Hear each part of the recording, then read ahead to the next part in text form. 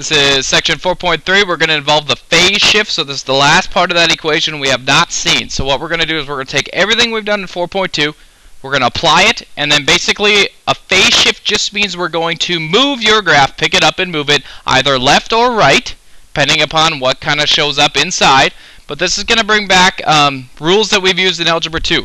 It's kind of the whole backwards idea. So in this case, if you would have like x minus 2 squared back in Algebra 2, you said we're going to move it right 2 units. Okay, in this case, if I have 2 sine 4 x minus pi over 6 plus 9 or 2 or whatever, my phase shift is going to be, think opposite, right pi over 6 units. Okay, if it would end up being a x plus pi over 4, this means that it would be left pi over 4. Okay, that one up there is right pi over 6. And that's the idea. Don't worry about the arrows. People are going to freak out about that, but that's okay. We're going to just think, hey, think Algebra 2, think kind of the backwards change idea. So in this problem, if it's inside, one thing I need to emphasize too is your x value needs to be all alone. Okay, that's why this b is out front. You're going to have to factor it out. I need a 1x. So if anything's in there, it's going to have to be factored out, and I'll show you that in a second. Okay, in this case, there is no other amplitude but 1. So normal sine curve. Okay, the period is your normal 2 pi. And what we're going to do is shift this thing which way? What is my phase shift? It's a plus in here, so it's backwards. I need to move this thing left pi over 2, which is why my bounds are messed up. Usually we have 0 to 2 pi. If you subtract pi over 2, that's why it's negative pi over 2 to 3 pi over 2. But anyway, here's what I do. Graph your parent function without the phase shift, because phase shift really confuses a lot of students. So if I kind of forget about this for a little bit, can you guys graph just sine of x? Everybody should be like, yes, I like graphing sine now. This one's really easy. My period is 2 pi. I don't have to worry about anything. Here's pi over 2, pi, 3 pi over 2, and sine, normal amplitude, up, back down, here, there. Alright, so that's pretty easy, right? So now how do I figure this part out? I just need to, move this thing left pi over 2. So everything's the same except my phase shift. Every coordinate point needs to be moved left pi over 2 units. So negative pi over 2. Instead of being at 0, here's where I start. Instead of being there, I move it left. Instead of being there, move it left. Instead of being here, move it left. Instead of being there, move it left. And that becomes my curve. And that's as easy as it has to be. So I always do the phase shift absolutely last, and we don't really have too big of a problem. Okay? So now let's kind of figure this part out. Next one. I'm going to move cosine pi over 2 right. And here is the cosine, 90 degrees. Okay? 90 degrees of sine. That's all a cosine really means. But how do I figure that out? If I do normal cosine, okay? Normal cosine to me, my amplitude's still 1, negative 1. I know I have to graph those 4 coordinate points. So normal cosine would be here, and down, and here, here, and here. And this would be 2 pi, because my period is still the same. So pi over 2 units apart. And this would be my normal cosine. Well, what happens when I shift this thing pi over 2 to the right? Instead of being at 0, pi over 2. Instead of being here, there. Instead of being there, I'm at here, here to here. And then I would be one step farther by pi over 2. I would be there. And this becomes my cosine curve. Shifted pi over 2 units to the right. Now, if you guys actually take this one step farther, what does this look like? It actually looks like the original sine curve, not moved, because that's what cosine means, is 90 degrees shifted to the right. Okay? And we kind of talked about that the one day in class. But that's the idea. If I ask you to graph cosine shifted to the right, I'm going to like to see you dash it, and then move every coordinate point pi over 2 to the right. Okay. mass chaos happening on this one. Now, what is significant about how this is set up? My x is not all alone. That's what I was talking about right away on this problem. So you need to make this thing look like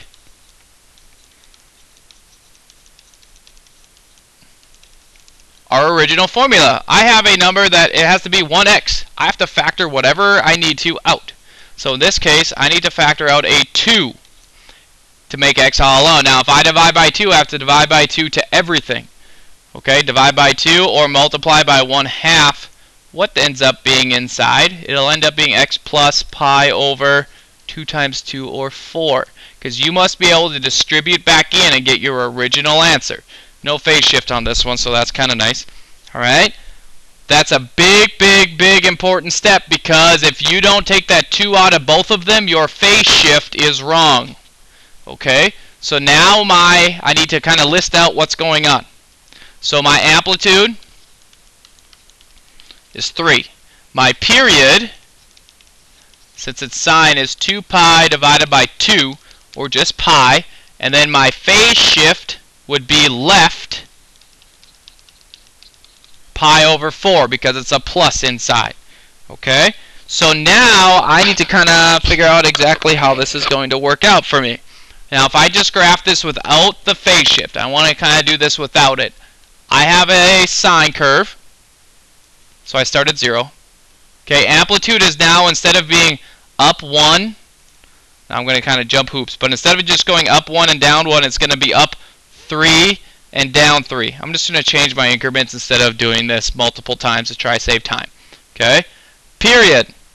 Alright, I only need one period because I only see it between negative pi over 4 and 3 pi over 4. So I'm just going to go, what's my period? Pi. So what am I going to count by? What is your pi over 4? So pi over 4s. 2 pi over 4 is pi over 2. 3 pi over 4, and pi. Now if I graph my original guy without the phase shift, that's why I want to write this.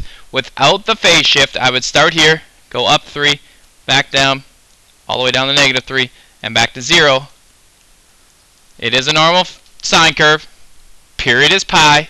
Okay, amplitude is 3, except now I need to apply my phase shift of left 4, and then that's what it'll make it look like. So I'm going to go left 4, left pi over 4. So instead of being at 0, pi over 4.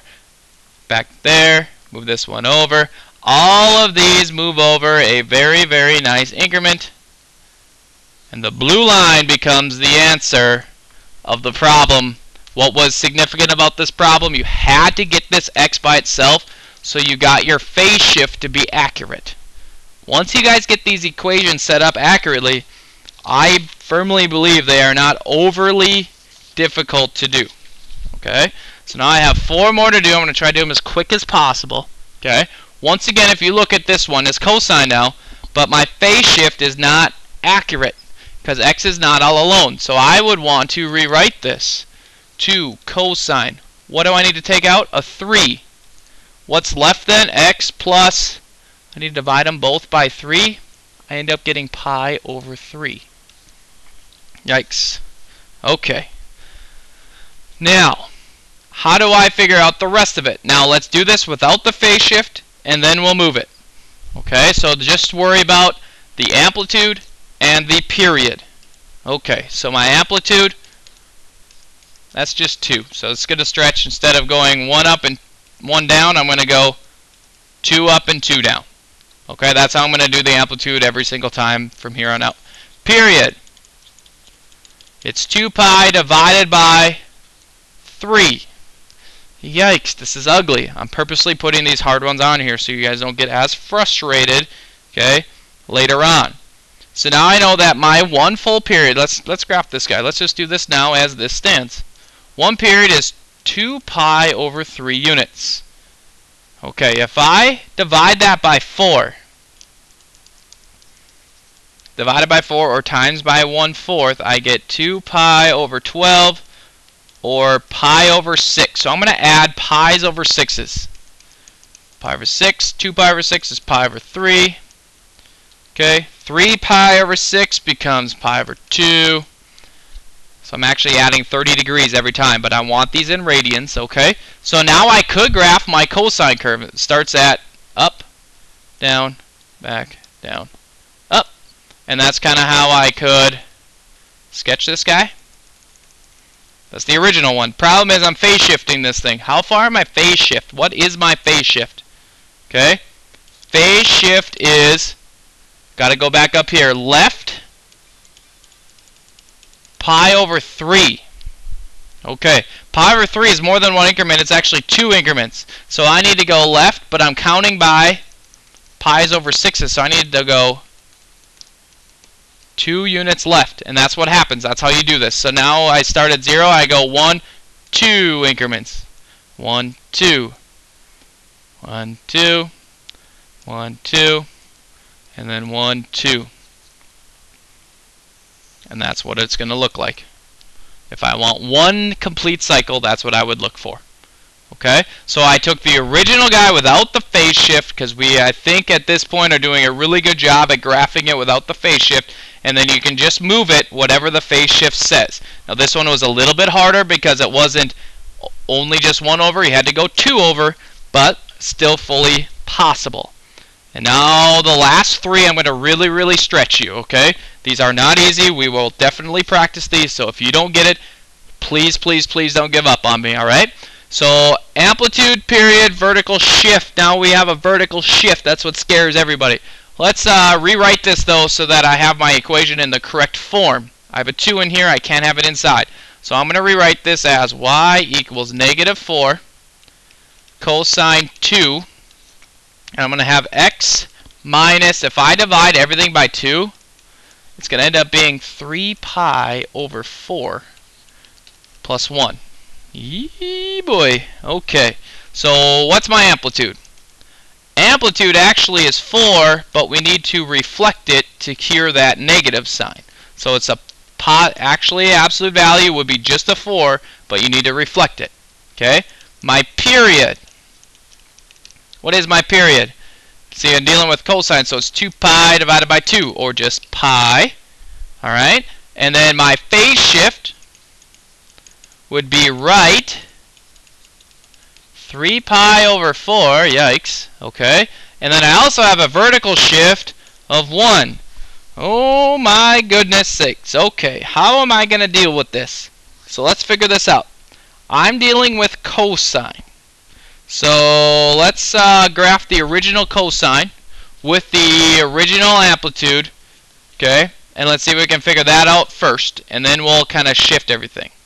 So if I just do the original guy in blue, amplitude's going to be 4.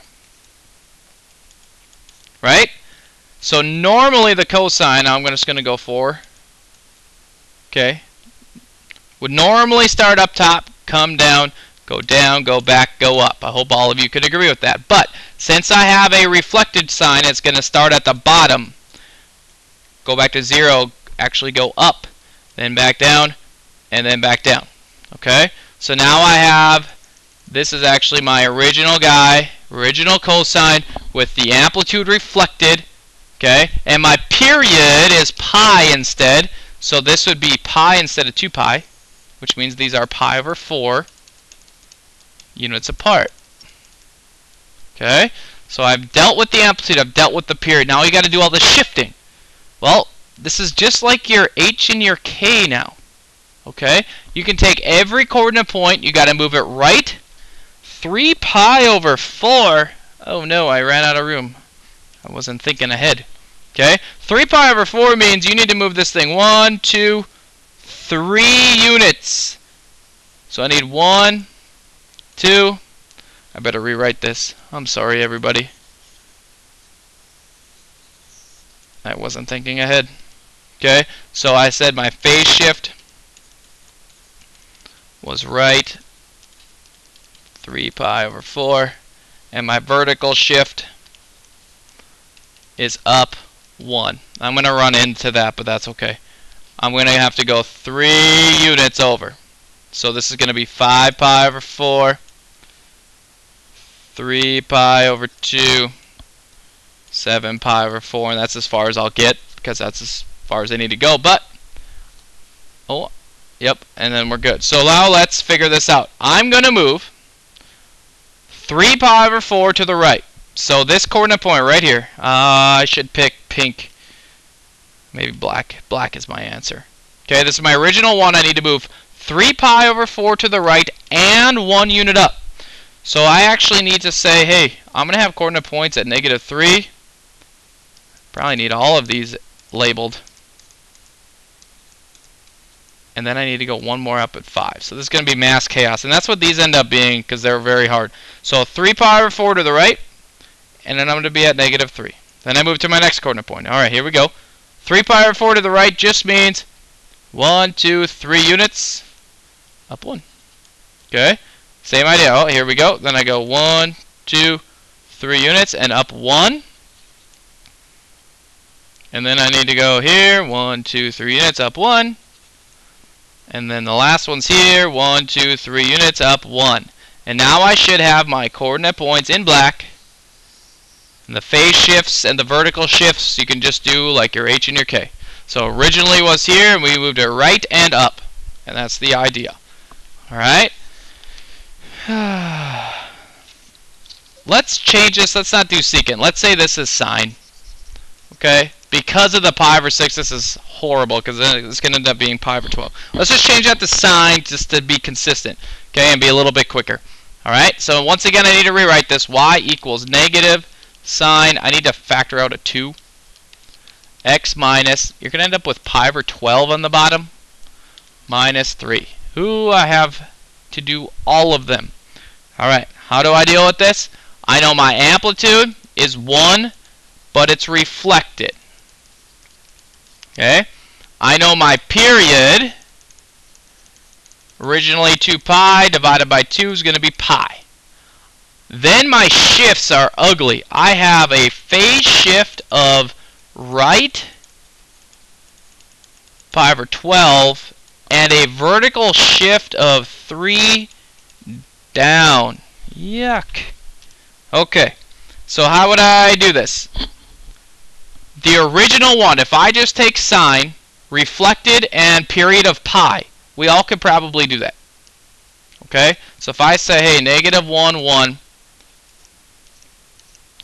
period's pi, so that means we're going pi over 4 units apart. And I start here, up, but it has to be reflected, right? So that means it's going to go down, back here, back up, and back there. Okay? That would cure my original sine graph, okay, of those two. So my amplitude is just reflected, my period becomes pi. So hopefully we all can agree with that at this point. And then I have these phase shifts. I have to go right pi over 12. Well, pi over 12 is not on my graph. That's what makes it super, super, super, super hard. Okay? Pi over 4. Okay, how do I get from pi over 4 to pi over 12? That's like a third of it. So what really sucks about this is you actually need to make, hey, 3 little tick marks, or essentially 2 tick marks between each one. And that would mean going over pi over 12. Now, here's the kicker. If it's super hard like this, I'm not going to necessarily look for the actual coordinate pi over 12. I'm going to look and see if you can get approximately close and know that, hey, I need to go right just a tish. Okay? And then 3 down, I'm really going to look for. So that's what I really want you to focus on. Instead of being at 0, my actual new home base is going to be there. So that's what my graph should kind of look at. So I'm going to go down 3, and I got to go over pi over 12. I need to go, so this is -4, -3, -2. This thing needs to go down 3 and over just a tish. Okay? Down 3 over just a bit. Down 3 and over just a bit. And then down 3 over 1 tick mark. So that becomes my new sine curve. Okay? And that's kind of the process that I would take and do each time. Alright? I hope that kind of helps in a way to kind of help you out with weird phase shifts that can happen. Once again, I'm not going to look for you sitting here all day long marking out 12, pi over 12, 2 pi over 12, 3 pi over 12, and so on. That's just not worth the time. Okay? The last one, this is a big time stretch as well. It's tangent, and it does get messy. But it's a process is the same, and I just want to show one and have one online for those of you that want to go back and look. Okay? So 2 tangent. What do I need to factor out? A 2. And it's going to be x plus pi over, if I divide them all by 2, 8 plus 1. Yee boy. So we have what? Amplitude is 2. My period, remember tangent is not 2 pi, it's pi, so it's originally pi divided by 2, so that's my new period. And then I have a phase shift of left pi over 8, and then I gotta go a vertical shift of up 1. Yeah, ugly. So how do I figure out my asymptotes? Well, here's what we need to remember. Original tangent. So if I go back down here and draw original tangent, I'm sorry, these should be asymptotes. Whoop, getting to the assignment too quick here. It's usually negative pi over 2 and pi over 2. We have the normal curve that looks something like that. Okay, so we're pi apart. But this time we're pi over 2 apart. So it's cut in half. So these asymptotes got to be cut in half. So my actual asymptotes would become negative pi over 4 to pi over 4. Okay? So that would be the original, or the asymptotes for this new equation without the phase shift. So I'm actually going to draw 2 of them. Without the shifts, I'm going to draw what it normally would be. So in this case, without the shifts, so this would be maybe actually graphing y equals 2 tangent 2x. No phase shift, no vertical shift. This is what you would see. You would have your asymptotes cut in half, or pi's over 4. Okay? And then these coordinate points here, instead of being at 1, it'd be at 2. So if I put 1, 2, 1, 2, right in the middle, I would be at 2 this time, at 0. And then right in the middle, I'd be at negative 2. In this case, this would be pi over 8. But so this would be what it looked like without the shifts. Now what happens with the shifts? Okay, not only do the coordinate points move, but all the asymptotes move as well. So what I'm going to do now is I'm going to graph an entirely new picture and see if I can do this appropriately. You're still going to have 2 asymptotes, okay, but this time they're not going to be mirror images on each side. Okay, this thing is going to be shifted appropriately. So instead of being exactly half and exactly half, okay, we have to move everything over left pi over 8. Now pi over 8 is what we maybe should increment count by. So pi over 8, 2 pi over 8 is pi over 4. Negative pi over 8, negative pi over 4, negative 3 pi over 8. Now why did I do this? Because originally it was the pi over 4s, but everything's got to move left pi over 8. So my new asymptote will be a positive pi over 8, and then instead of being at negative pi over 4, I got to move left. It'll be at negative 3 pi over 8. So your asymptotes aren't mirrored with your y-axis being exactly in the middle if you shift it, because remember, you pick up your graph and move it that far. Okay? Now originally my middle coordinate point would be at 0, but I got to move it up, well, left pi over 8 and up 1. So I move it left pi over 8 and up 1. So instead of being here, left pi over 8, up 1. I lied. Oh, it still is going to be at 0, so it is going to be up 1. So left pi over 8, up 1.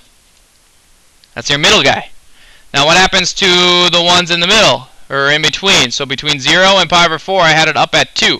Well, I got to move it left pi over 8 and up another 1. So this originally would have been here. Okay, right in the middle of the home base and your asymptote. Let's rephrase this because this gets hard. Between your middle home base and your asymptote, you have a coordinate point at 2, but in this case, you got to move it up 3. So between them, I got to go up to 3, and between here, it's got to be down. Instead of being at 1, it's got to be down 2 more, so at negative 1 would be the other one. And that gets super tricky. Okay? So we will practice things like that as we go through in class and work on our worksheets. So once again, don't be afraid, especially the last two. If you didn't get it, we will still keep plugging along, and I hope that you have a wonderful day.